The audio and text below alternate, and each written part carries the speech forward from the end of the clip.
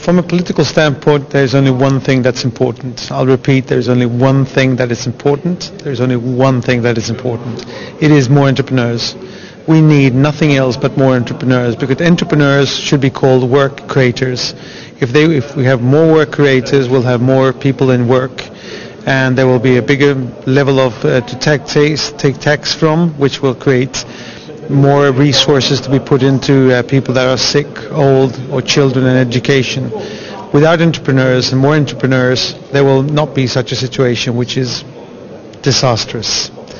If we choose to look upon the Asian markets as a threat, then we understand that there will be no more jobs created in the existing companies here or in the large corporations. The only way to look upon the Asian development as a potential is by creating more entrepreneurs based on good creative ideas and innovations. And these entrepreneurs will create new jobs that will make us competitive to the Asian market. Does that apply only to Sweden, or is that for the Baltic Sea region as a whole? That is definitely for the whole Baltic Sea as a whole. I believe that together we will be much more competitive than either one of these regions apart. In some of these nations we can find very good skills and talents, and some of the regions will be able to find cheap labor. In other countries will find good distribution, potential markets. So I believe in diversity in any way.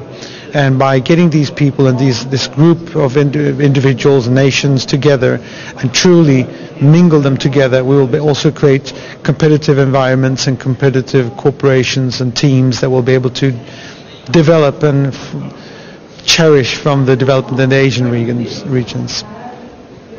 From a political side, who is going to fight for more entrepreneurs and for good conditions for entrepreneurs? This is actually one of the largest problems, because the right-wing companies are traditionally working for the large capital and their organizations, the large companies, and the left wings are looking for the workers' situation, and squeezed in the middle are the entrepreneurs, the future of the world. So there is really no big and strong political group that will fight for the ones that is the most important group in the society.